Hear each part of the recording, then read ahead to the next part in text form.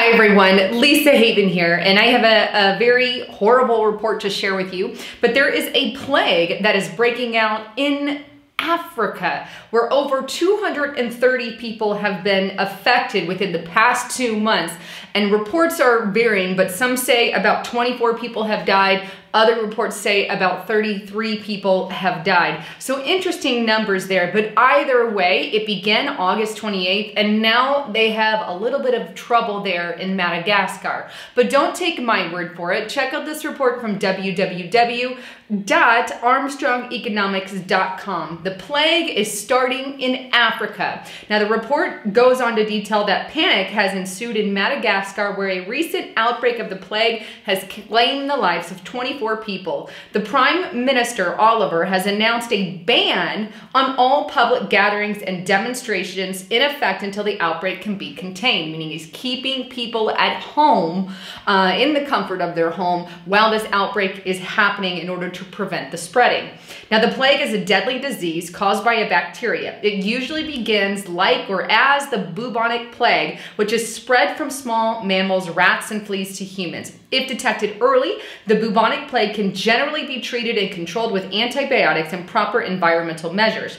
However, half of all the reported cases in Madagascar are the pneumonic plague, the deadliest form of the disease. So that is what they're fighting there. But the plague, the pneumonic plague, is transmitted person to person. Since this form of plague is airborne, it spreads extremely rapid and can have a catastrophic consequence.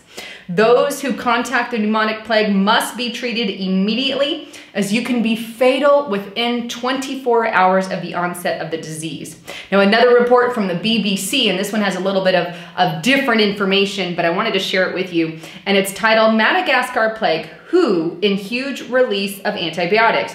Now, this one details that 33 have died and that 230 people have been affected in less than 2 months. Now, to give you an idea of how many people are normally, or how many cases on average every year, well, there's about 400 cases on average every year. Well, here we have 2 months, and according to the BBC, 230 people have already been impacted. And thus far, 24 on some reports, 33 people have died on other reports. I guess we don't have a solid number on that, but you get the idea of what is taking place there in Madagascar. And obviously, the Prime Minister is worried about this. Otherwise, he wouldn't be keeping people from public gatherings and public demonstrations and whatnot.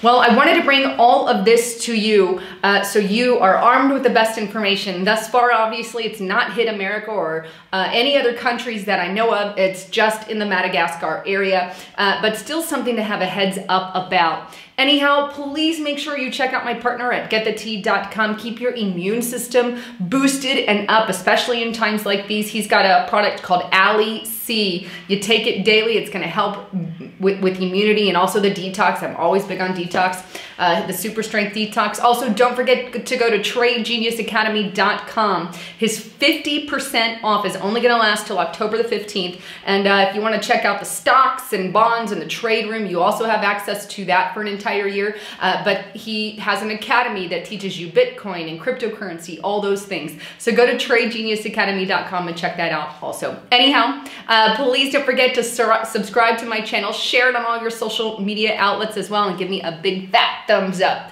Anyhow, thanks again for tuning in. I'm Lisa Haven, signing out.